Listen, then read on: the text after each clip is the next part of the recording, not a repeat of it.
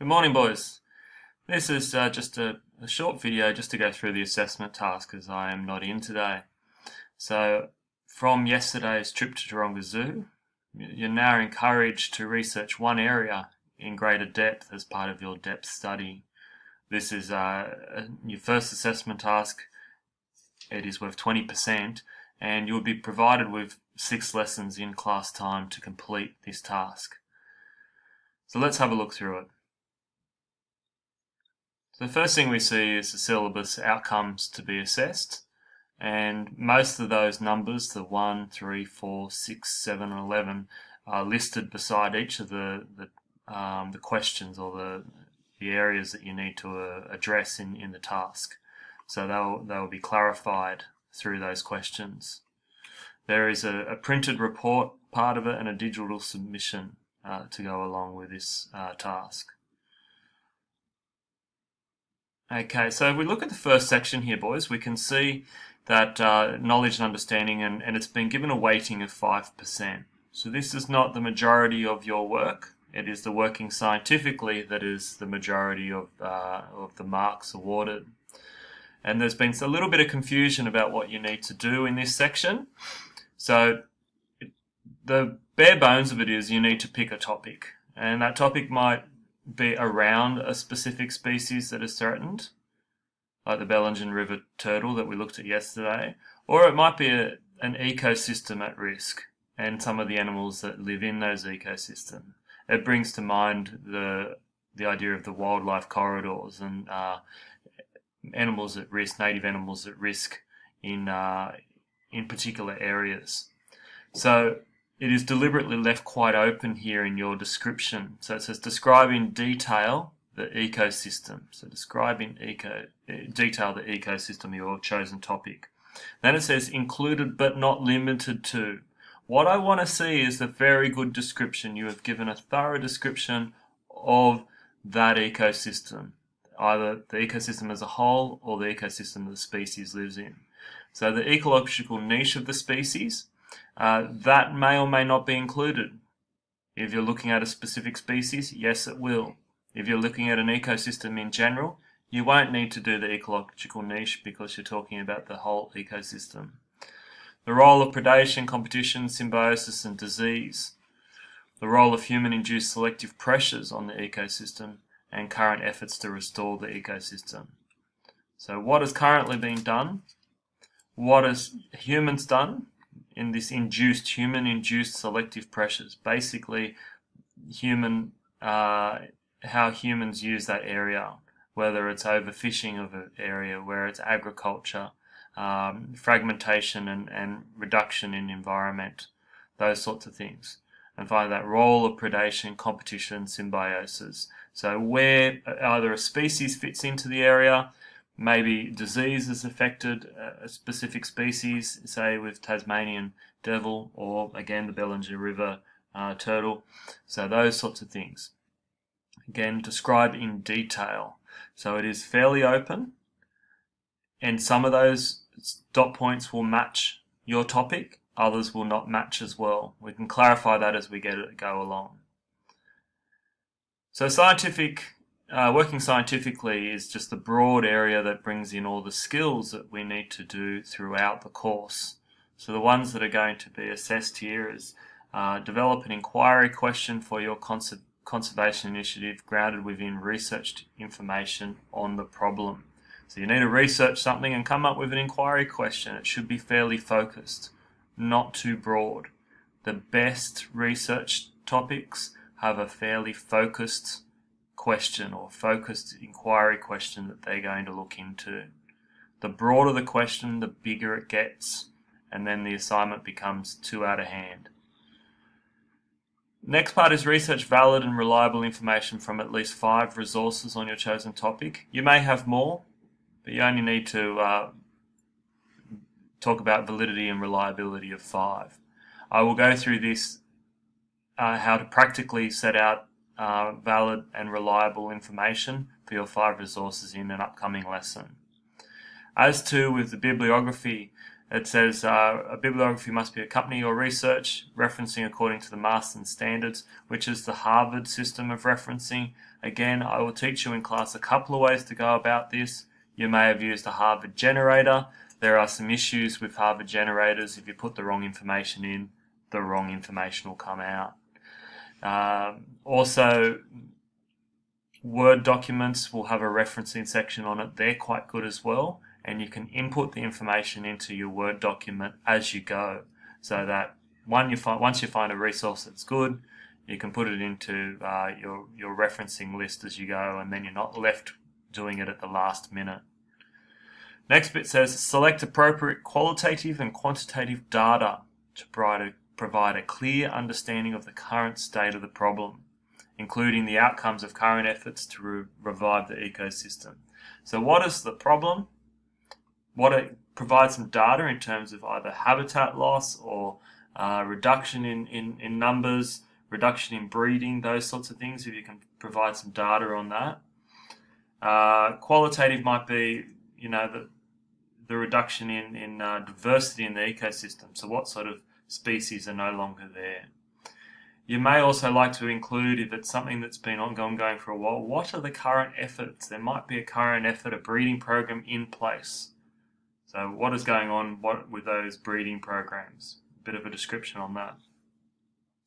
The next two parts are the majority of this task. Okay, so these 11.6 and 11.7 are the majority of this task.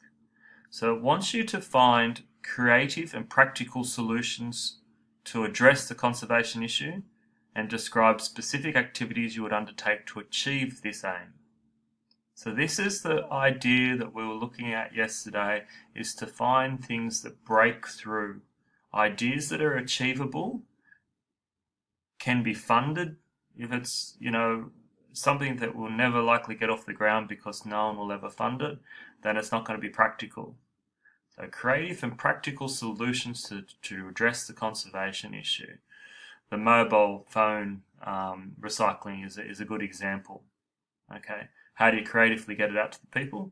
And practical, because it's, those phones are put into landfill. So the last bit is, in a digital format of your choice, design an advertising campaign aimed at young adults on the importance of this wildlife-focused conservation initiative. This is where you need to, provide some sort of.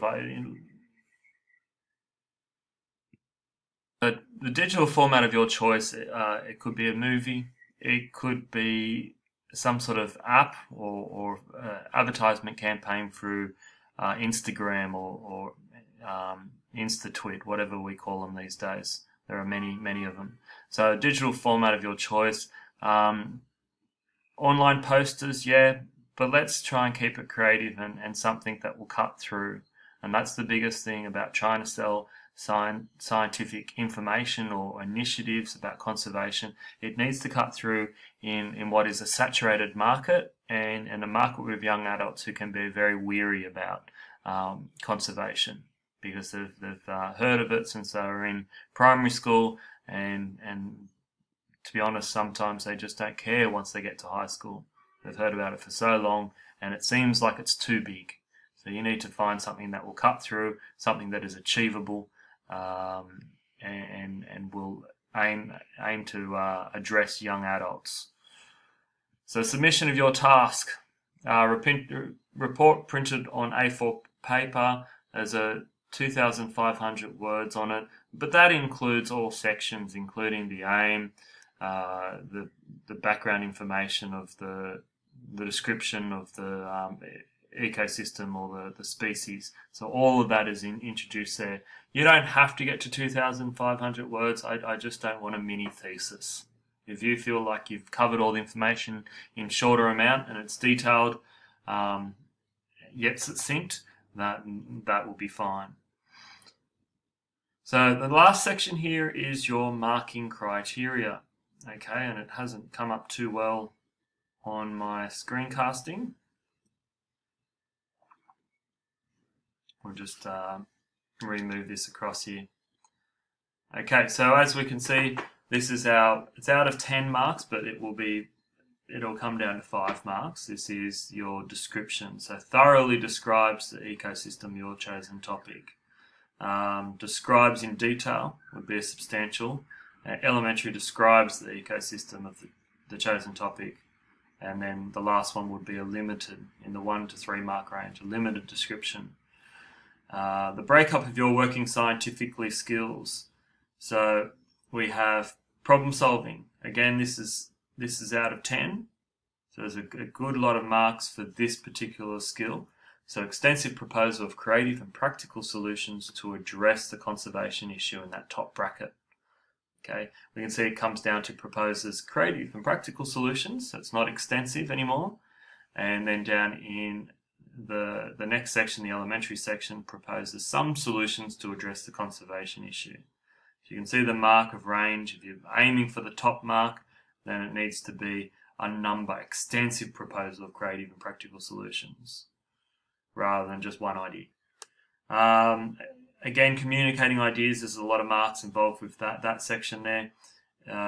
We highly creative and informative digital presentation, moving down to a creative and informative digital presentation, and in the elementary, informative digital presentation. So you can see again the sliding scale of how much creativity is put into it, and the marks that are awarded. Final section, this is all together. So the 10 marks here are for working scientifically, conducting secondary source information. So as much as writing a decent bibliography is good, accurate referencing of 5 sources in the Marsden Standard, and assessing the validity and reliability of at least 5 sources, they are placed within these other ideas as well. Okay, your data analysis and developing a focused inquiry question. They are all put in together and adding up to 10 marks. As we can see one more time, there is far more marks in this section here, in your problem solving and your communication of ideas, than there is in your referencing and validity and the finding qualitative and quantitative data. Those are all put in together to a total of 10 marks. So I hope that clarifies things for you, boys. Any further questions, please email me over the weekend, or I'll see you tomorrow, and we can go through any issues that you have. For today's lesson, please try and pick a topic. I've provided lots of resources there for you as a starting point. Try and pick a topic that interests you and start to mind map it out. What the issue is, what can be done, and what sort of ideas are creative and achievable. And then finally, how you are going to advertise that to a cohort of students about your age or young adults. How to cut through to make them care about what you're talking about. So good luck with it so far, boys. Plenty of time to do it, and I wish you all success and really get you stuck into it and give it a good crack in this first assessment task. Thanks, boys.